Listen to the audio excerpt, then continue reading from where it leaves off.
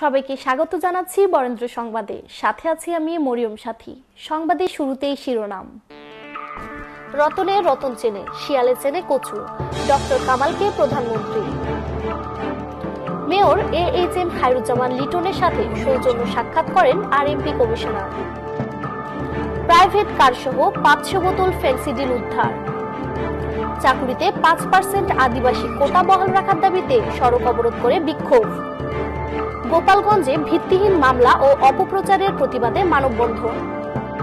এতক্ষণ শুনছিলেন সংবাদ শিরোনাম, এবার বিস্তারিত। রতনে রতন চেনে, শিয়ালে চেনে কচু, ডক্টর কামালকে প্রধানমন্ত্রী।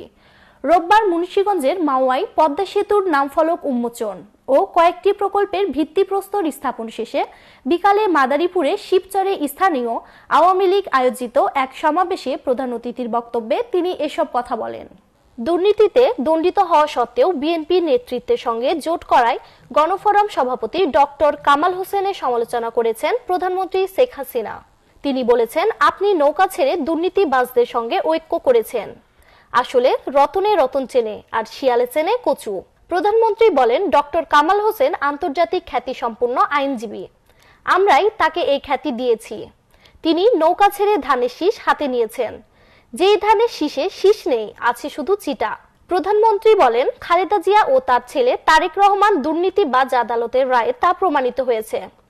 তারা 21শে আগস্ট গ্রেনেড হামলা ঘটিয়েছে, বিডিআর হত্যাকাণ্ডে জড়িত, এতিমের টাকা মেরে খেয়েছে, যে টাকা অসহায় দুস্থদের জীবনমান উন্নয়নে এসেছিল।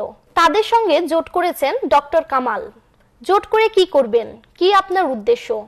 ডক্টর কামালদের সমালোচনা করে প্রধানমন্ত্রী বলেন, দেশের এত যে উন্নয়ন তা তাদের চোখে পড়ে না। তারা নাকি দুর্নীতির বিরুদ্ধে কথা বলে, গণতন্ত্রের কথা বলে, মানবাধিকারের কথা বলে, সন্ত্রাসের বিরুদ্ধে কথা বলে। তারা দুর্নীতির বিরুদ্ধে কথা বলেন, আবার হাত মিলিয়েছেন দুর্নীতি মামলায় দণ্ডিতদের সঙ্গে। আপনারা হাত মিলিয়েছেন আগুন সন্ত্রাসীদের সঙ্গে, হাত মিলিয়েছেন লুটেরাদের সঙ্গে, যারা এতিমের টাকা লুটে খেয়েছে। মেয়র AHM খায়রুজ্জামান লিটনের সাথে সৌজন্য সাক্ষাৎ ও মতবিনিময় করেন আরএমপি পুলিশ কমিশনার AKM হাফিজ আক্তার BPM। মতবিনিময় সভায় নগরীর সার্বিক আইন শৃঙ্খলা পরিস্থিতি, ট্রাফিক ব্যবস্থাপনা, জনবান্ধব পুলিশিং, অবকাঠামো উন্নয়ন, মাদক বিরোধী অভিযান, জঙ্গি বিরোধী অভিযান ও আরএমপির চলমান কার্যক্রম বিষয়ে আলোচনা হয়। সম্মানিত মেয়র মহোদয় রাজশাহীতে আইন শৃঙ্খলা নিয়ন্ত্রণ ও জনবান্ধব পুলিশ ব্যবস্থা বেগবান করতে আরএমপি পুলিশ কমিশনের গৃহীত কার্যক্রমের প্রশংসা করেন এবং রাজশাহী মহানগরের উন্নয়ন, আইন শৃঙ্খলা রক্ষা ও আধুনিকীকরণে সিটি কর্পোরেশন যৌথভাবে কাজ করবে বলে জানান। প্রাইভেট কার সহ 500 বোতল ফেন্সিডিল উদ্ধার ও 2 জনকে আটক করেছে নগরীর শাহ মখদুম থানা পুলিশ।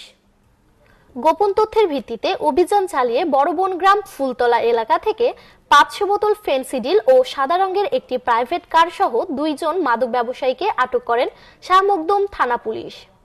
আটককৃত বকুল বাড়ি চাঁপাইনবাবগঞ্জের শিবনারায়ণপুর গ্রামে ও মোহাম্মদ মজিবুর রহমান রাজশাহীর বড়বন গ্রামে।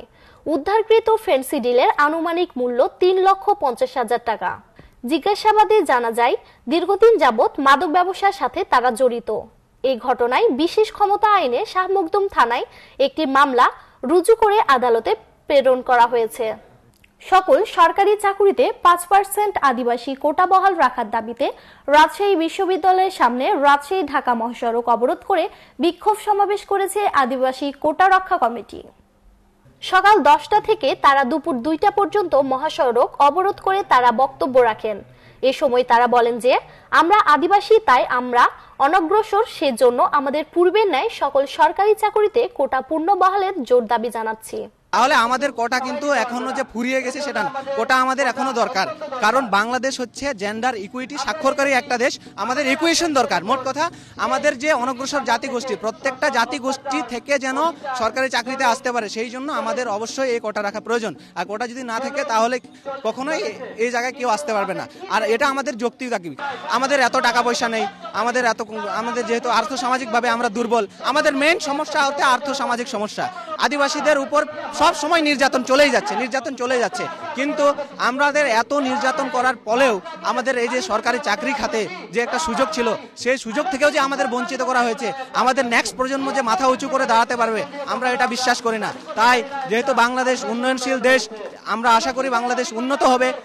আমাদের অনেক সময় মূল্য দেওয়া হয় না যে আমাদেরকে আদিবাসী অংশে প্রাধান্য দিবে, কিন্তু আমরা যখন আদিবাসী গ্রামে যাবেন তখন দেখবেন অনেক ছাত্রছাত্রী লেখাপড়া করার সুযোগ পাচ্ছে না, কিন্তু আমাদের অনেক মা বাবারা অনেক কষ্টে দিন কাটাচ্ছে, অনেকজন 3 বেলা খাইতে পারছে না, কেউ কেউ 2 বেলা খাইতে পারছে।